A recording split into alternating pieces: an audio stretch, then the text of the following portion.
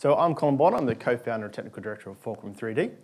Fulcrum3D, we are 7.5 years old now. We were founded in 2011. We are a technology development and services company focused on utility scale wind and solar. Some of our clients are household names such as Origin Energy, AGL, Adani. We also have a few government industries in WA and NT, and we also work with smaller developers in Europe and South America and Australia. Like all good Australian companies, we actually started in the pub. So I was finishing my PhD. One of my friends was working at Epuron, which is was Australia's largest private wind farm developer. And they were looking at the next generation of wind turbines. Basically, wind turbines typically have a hub height of 80 metres, and we're starting to move up to 150 metres now. And masts are incredibly expensive at that point. So they started to look at remote sensing. A US manufacturer was trying to sell them a device called a SODAR, and my PhD was based on SODARs in Antarctica. So we started talking about these actual SODAR technology and how they worked.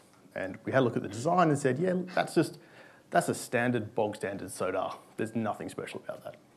If you wanted to design one for the wind energy industry, where accuracy is paramount, this is what you'd do.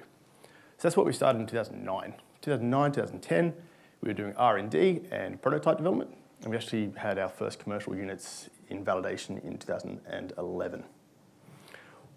Since then, F3D has grown a lot, and our core expertise is the interaction between the natural environment and renewable energy systems.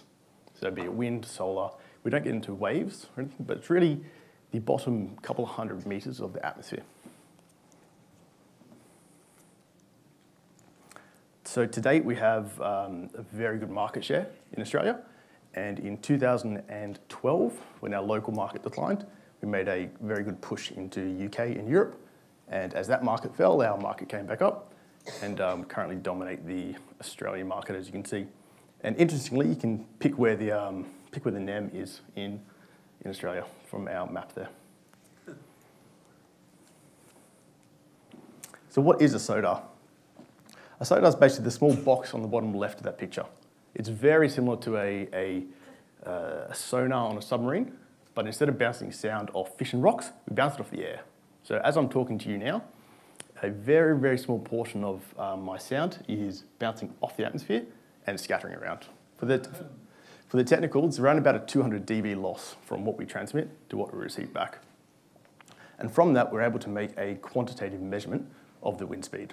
So traditionally, the market's used met masts, which you can see in that picture there, and they have a very expensive capital cost to install. So for example, an 80-metre met mast, which is what's traditionally used in Australia, has about $80,000 installation fee. And the uncertainty is 12.1% in your financial yield at the end of it. You can add a SODAR to that, and you can reduce your project uncertainty, but you can measure the wind speed across the full sweep of the turbine blade. If your mast isn't as tall as your turbine's hub height, you have to start making assumptions and modelings, and they have additional uncertainty to it. So our goal with the SODAR is to reduce project uncertainty. So when you want to borrow money to build a $1 billion wind farm, it's your yield assessment and your yield uncertainty. That's a critical thing. So remote sensing, there's 3 cases that we've got on the board here. The first one is just a mast, and that's the traditional bog standard, what's been done for the last couple of decades. As hub heights have increased to 120 to 140 metres, there's a mechanical issue in actually building a met mast that tall that doesn't destroy your wind speed. One of our case studies is the largest wind farm that has been approved in Australia, and our SODARs did the bulk of the monitoring on this site.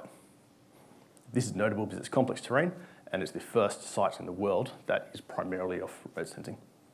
Forecasting, I'll go through this super quick, but this is the scale of the environment, basically. So up on the top, on the periods of 1 hour to 1 month, you have numerical weather models. On the order of several minutes to a couple of hours, you can have satellite. But if you want to measure what's going on your site on the scale of several minutes, on a spatial scale of several hundred meters to kilometers, you have to have on-site measurement. There's no way around it. And that's where our core expertise is. So we've taken our core expertise in measuring those parameters to actually forecasting those parameters. So what is your power from your solar farm or wind farm going to be in 5 minutes? And it's a massive market.